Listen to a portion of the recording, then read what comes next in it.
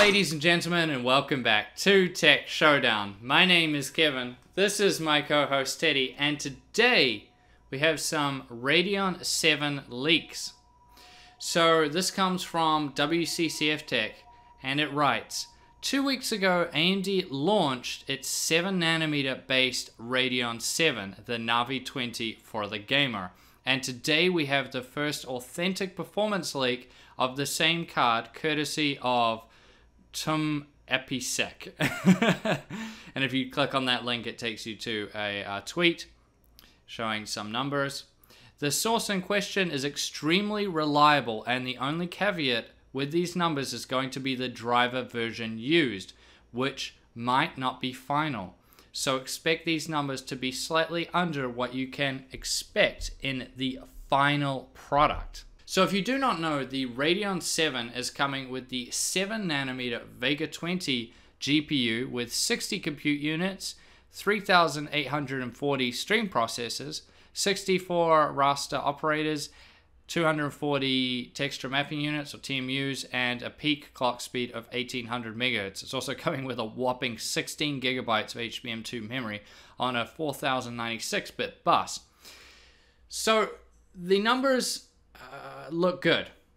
Now there's been sort of a little bit of conflict because there's been two sort of different numbers coming out, but I'll tell you why I think these ones are the more legit ones. So let's go to the benchmark. So for this, I benchmarked it against these leaked numbers against my RTX 2080. So I assume that AMD was using a 2700X CPU. I'm using the 9900K, but I think this should still stand because it's the GPU only sections that we're looking at. So we'll start with Time Spy. And you can see that the Radeon 7 doesn't do too good. So this is a DirectX 12 benchmark. Yeah, and it's struggling a little bit there. But let's move over and talk about the Firestrike numbers. So first of all, at 1080p, you can see that it's doing a really good job. It's actually beating the RTX 2080. Remember, this is the Asus Dual model. So this is pretty good. And then we go up to 1440p. Yeah, that's still very solid. Very good numbers there, beating the RTX 2080.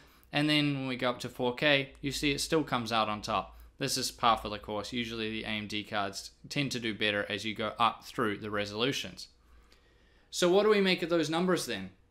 Well, first of all, there were numbers out there saying that it was 19,000, around that, for the Firestrike numbers. First of all, I think that's wrong because that would put it about the same as an RTX 2060, and it would actually put it below the Vega 56.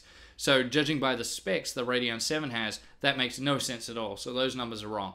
These numbers I feel are very legitimate. AMD had also already showed, I should say, that the Radeon 7 would be matching the RTX 2080, beating it in some benchmarks. So this would make sense given that that's what AMD's claim is, that it's more or less matching the 2080. My Asus Dual model is a decent model of 2080, that's for sure. It's definitely not the most basic model, but it is within Asus's lineup more or less. So if you got maybe a Strix model or one of the more premium models of 2080, I would imagine with higher clock speeds out of the box, I would imagine it would probably be matching the Radeon 7. But as far as we know, this is just obviously the reference model, and of course we don't know which drivers these are on. So this is very promising from AMD. These numbers are fully legit. This is very promising.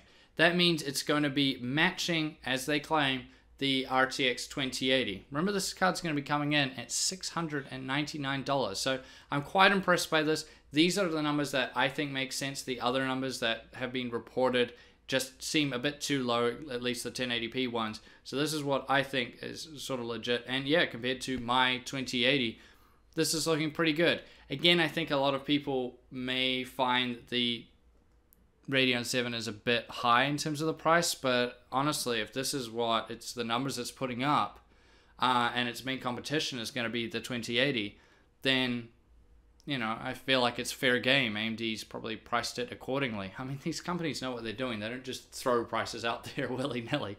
They do a lot of research first to make sure it's going to be good. But I'm going to throw it to you guys. What do you think? What do you think of these numbers? Do you believe him? What do you make of the Radeon 7? I'd like to know in the comment section down below. Now, thank you guys for watching this video. Please subscribe to Tech Showdown if you haven't already, and like the video. And as always, I'll see you guys next time.